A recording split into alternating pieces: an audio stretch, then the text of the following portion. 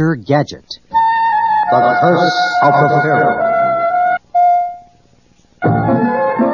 Inspector Gadget, Penny, and Brain are driving down a road in the Egyptian desert.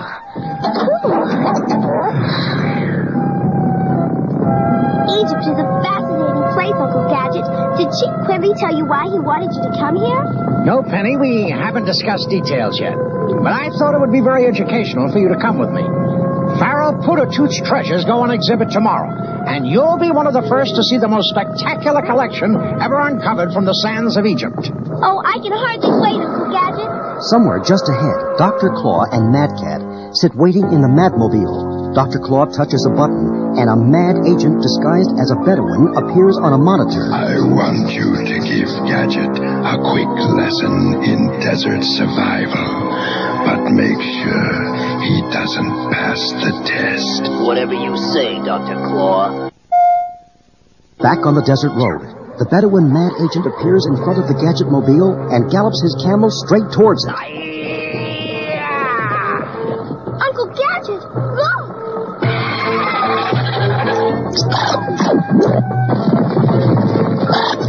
Don't worry, Penny, it's just a desert nomad, no doubt coming to sell us handicrafts. The Bedouin pulls out a bullwhip and lashes out at the Gadget mobile. Inspector Gadget still doesn't catch on. No, thank you. We're not interested in any souvenirs. This guy's just a little too pushy. Gadget suddenly transforms the van he is driving into a speedy car. Soon he has left the Bedouin far behind. Penny sees more danger ahead. Uncle Gadget, a cliff! Don't be silly, Penny. There are no cliffs in the desert. It's just a mirage. And as he speaks, the car shoots over the cliff and into midair. Two mad agents had removed the sign that read, "Danger, Dead End." As the car falls, Gadget reconsiders. Maybe it wasn't a mirage. Realizing he needs some help, Gadget calls upon his Gadget parachute, which pops out and gently floats the car to the ground, right in the middle of a resort hotel. The top-secret Gadget phone rings. Is that you, Chief? Where? Right away, Chief. Penny, Gadget, and Brain step out of the car and over to a table. In the center is a silver dish cover. Gadget lifts the cover to reveal Chief Quimby's head, surrounded by lettuce leaves. Chief! Glad to see you made it, Gadget. Here's your assignment. Gadget takes a note from Quimby. Dr. Claw planning to steal the treasures of Pharaoh Putatut. Must guard artifacts, especially sarcophagus. This message will self-destruct in 30 seconds. You can count on me, Chief. Inspector Gadget is always on duty. Be careful, Gadget. Remember Pharaoh Putatut's curse. Nonsense, Chief. A 4,000-year-old curse is just superstitious rubbish.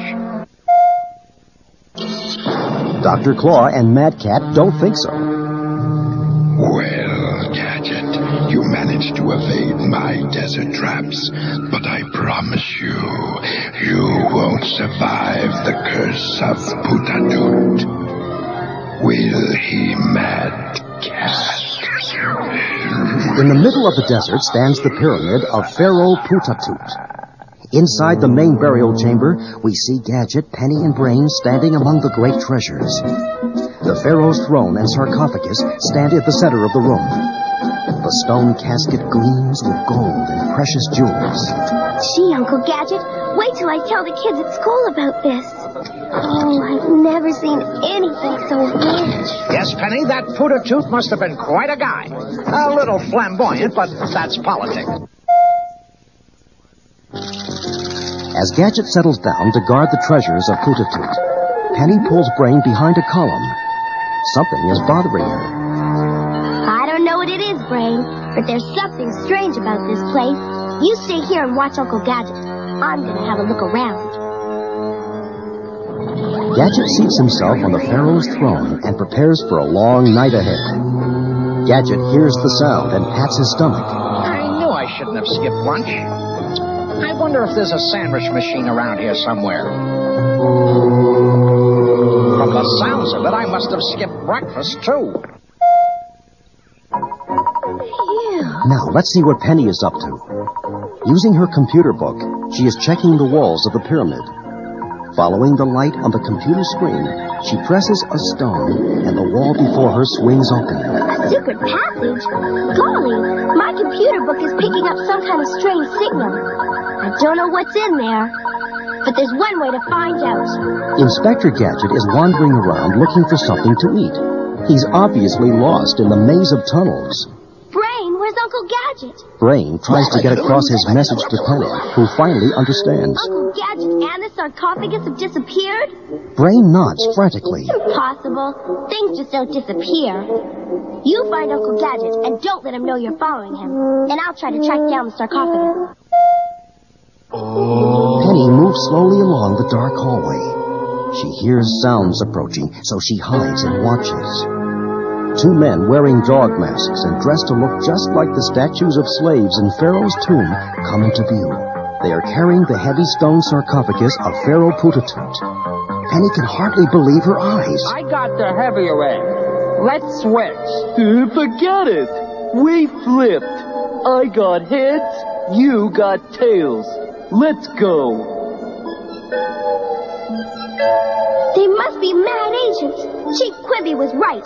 They're stealing the Pharaoh's treasure. Dr. Claw has been following Gadget on his monitor. This maze was created long ago by Putatut to trap intruders who came to steal his treasure. But now it will allow us to escape and to put an end to your meddling forever. Claw pulls a brass ring hanging on the wall beside him. Gadget hears a noise moving toward him from the blackness of the corridor. He can see nothing. Then a room-sized stone block slides out of the shadows right towards him. Go, Gadget, wait! Immediately, Gadget's legs turn into large coiled springs. He pogo sticks ahead. As he turns to see if the block is gaining on him, Gadget doesn't see the flight of steps ahead of him.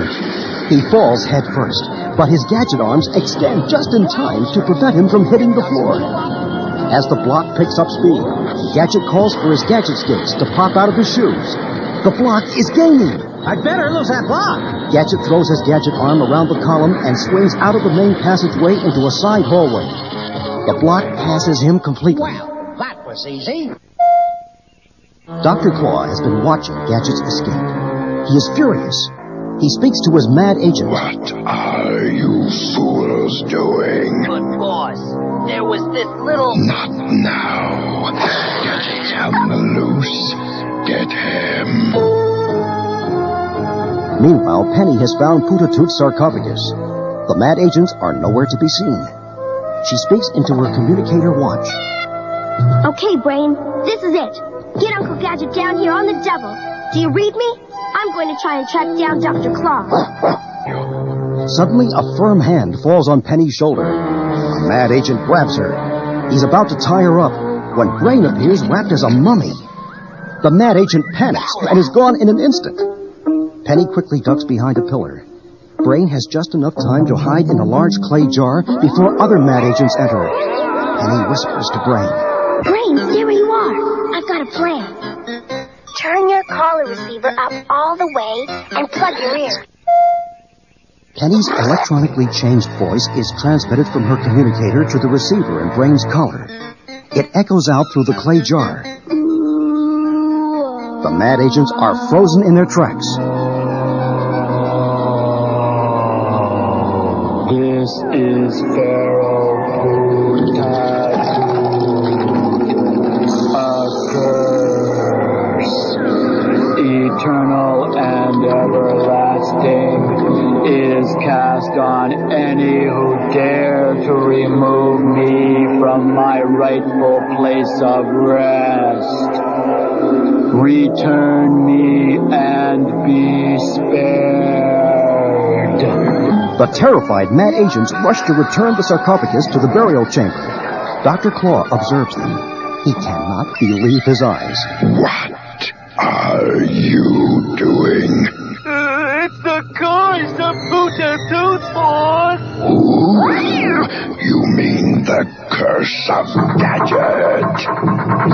Just then, Gadget leaps out from behind the statue. Stop! You're under arrest. As the prisoners are led away, Chief Quimby appears on the scene to congratulate Inspector Gadget. Gadget, you've done it again. Penny and Brain Good enter. morning, Uncle Gadget. What was it like spending the night here? To tell you the truth, Penny, boring. I spent all night looking for a snack machine, and I just realized I don't have any change.